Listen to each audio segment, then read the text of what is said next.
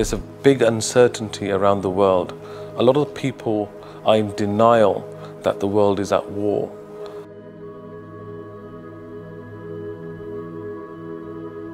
London has 300 languages. How do you deal with that? Cities around the world are now having many cultures, many communities, many people from different countries in their city. How do you deal with that?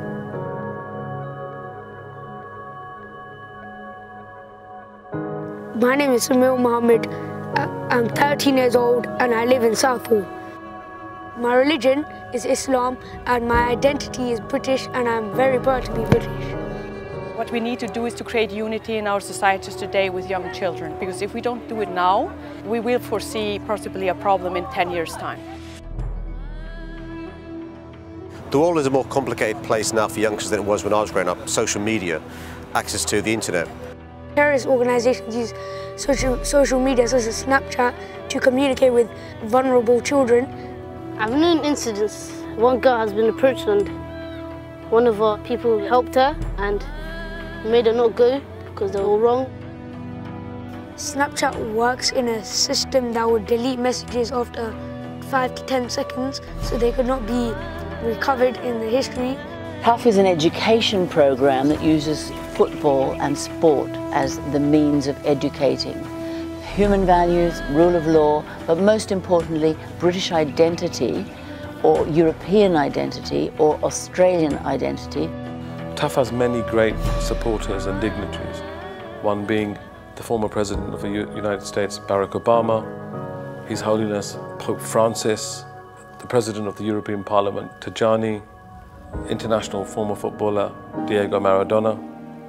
The organisation was acknowledged by Her Majesty the Queen in 2012, and most recently now, the Mayor of London, Sadiq Khan. What Tuff does is provides a safe place to have those discussions. There's expert advice on tap, but also what's really inspiring is how they encourage youngsters to go and become ambassadors. And these ambassadors have the street cred, if you like, to talk with young people so they can address the issues they face. Sport helps build resilience. It's about confidence, self-esteem, and respect.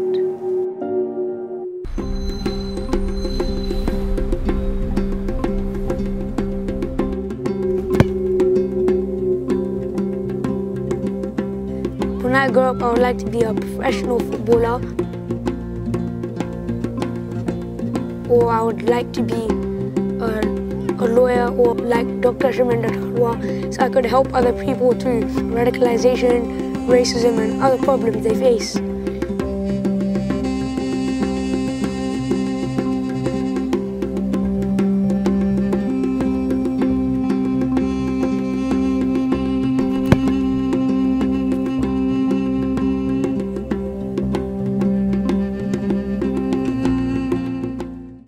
The Tuff project is incredibly important for all cultures and all communities and all children from all backgrounds, because you can't teach Muhammad and Saima those values when Tom and Harry and Sarah won't accept them in the first place.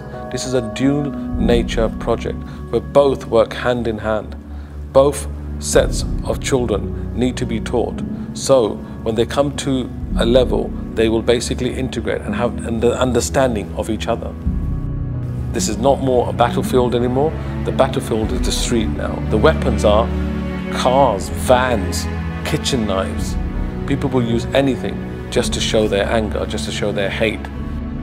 Coming from Iceland, of course we don't have the same imminent problems right now in Iceland towards different ethnic groups, but that's why we're probably in an ideal situation to consider a project like that. Recently, we've had Iceland take both our programs, and they are calling it the Iceland National Security Project. They recognize that before there are any issues, they need to resolve them before they take place.